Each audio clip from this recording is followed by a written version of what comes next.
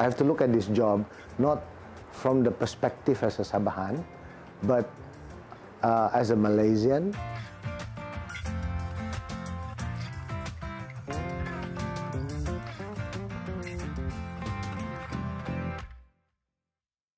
I was elected as the parliamentarian for Penampang in 2013, G13.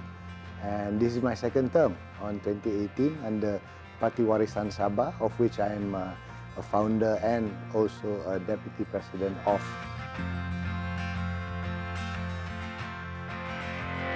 You realize that you want to get into politics when you feel that you're ready to make something big and something different.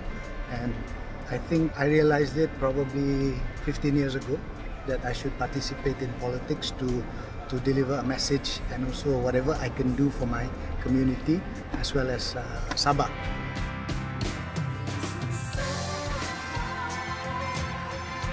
I really enjoyed personally as a Sabahan, of course a member of the Federation, was when I wore the cigar.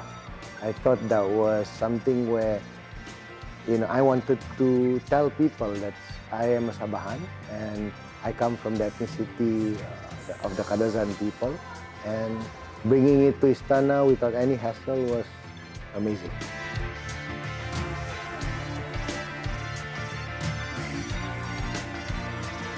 The role of Warisan in this new government is big because we're the state government in Sabah. As a state government in Sabah, there are a lot of things that we need to correct. And as soon as we took over the government, we found out that things were not as painted by the previous government as good as what they claimed it to be. In fact, we are facing some financial challenges. At the same time, we need to do a lot of restructuring of things in order to meet the goals and aims that we had promised the electorate.